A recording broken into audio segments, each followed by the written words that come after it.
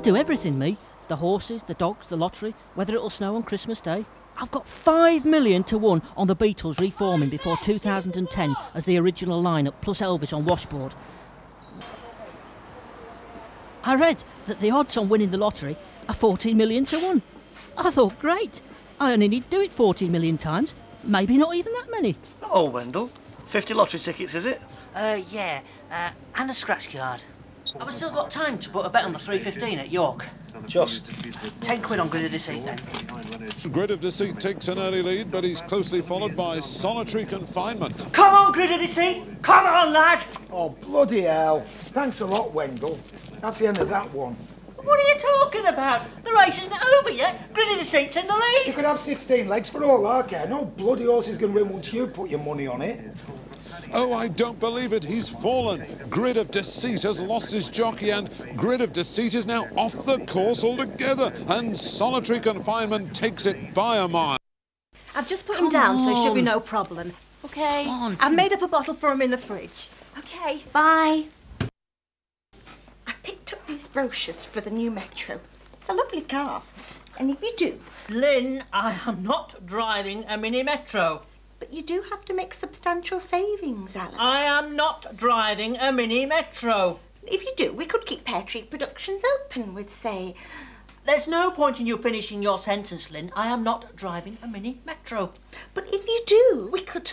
I'll just talk over you. Go on, try and finish your sentence. Go on, see what happens. They have a lovely range, Alan. I am not driving a Mini Metro. Great fuel consumption. I'm not driving a Mini Metro. You'd look lovely in it, Alan. I am not driving a Mini Metro! No, it's different now. It's got a Rover Metro. Well, they've rebadged it, you fool.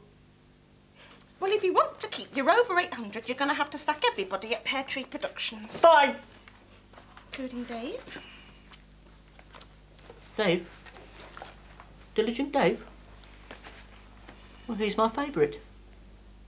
Well, fine, I'll sack him. You smiled then, Lynn. No, I didn't. Yes, you did. I can read you like a book. Not a very good book. Certainly not Bravo 20 by Andy McNabb, which actually improves with every read. You smiled because he dumped you for a younger woman. She's not younger. She's 50. So's Helen Mirren. Did it win? Did it bugger? It ended up with the horse being shot by its trainer outside the Portaloos. You'll have to stop doing that, Wendell. It's the 5th one this week. Oh, I've won £10. Did you get any numbers, Wendell? Got all 6 of them, Mother. But they're on different bloody tickets. I went to see Dr. Calm this morning. I'm dying, Wendell. What? I've got cancer, love. It's all over my body. Dying? I don't want you to die, Mum. I can't do without you. Anyway, Jerry's let me have 10 to 1 on you reaching 100.